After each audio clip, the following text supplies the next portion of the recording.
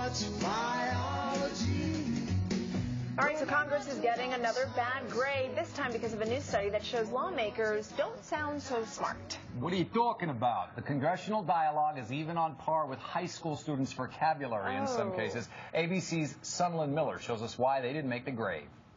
Congress may be getting dumber. At least that's the way it sounds. A new study finds that Congress has gone from speaking collectively at an 11th grade level to now only a 10th grade level. And for some in Congress, it gets even uglier. A mathematical formula calculated final grades for all members based on sentence structure and word choice. Here are the worst offenders from the House. South Carolina Representative Mick Mulvaney, who only speaks at a 7th grade level, and Kentucky Senator Rand Paul, he speaks at an 8th grade level. But among the best congressional speakers at what amounts to a 16th grade level, Representative Dan Brin from California, and from the Senate, Hawaii's Daniel Akaka, speaking at a 14th grade level. The difference isn't hard to hear. Reductions in committee funding will require committees to allocate their resources more judiciously. Do you ever really intend to pay it back?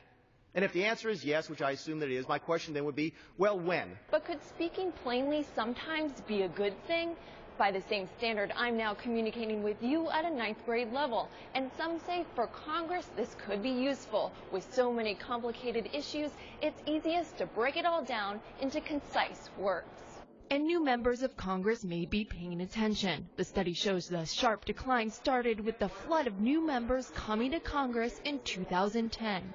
Lee Drutman conducted the nonpartisan study. He suggests they're dumbing it down for a reason. A lot of younger members want to speak more directly to their constituents. Speaking plainly, speaking directly is more of a populist approach. Whatever the approach, the grades up here keep falling. Sunland Miller, ABC News on Capitol Hill.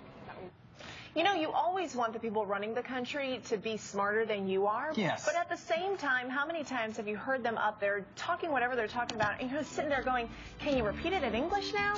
I guess it's not much of a trouble for Congress to say, hey, check it out. You can trust that guy. Vote for him. Oh, yeah.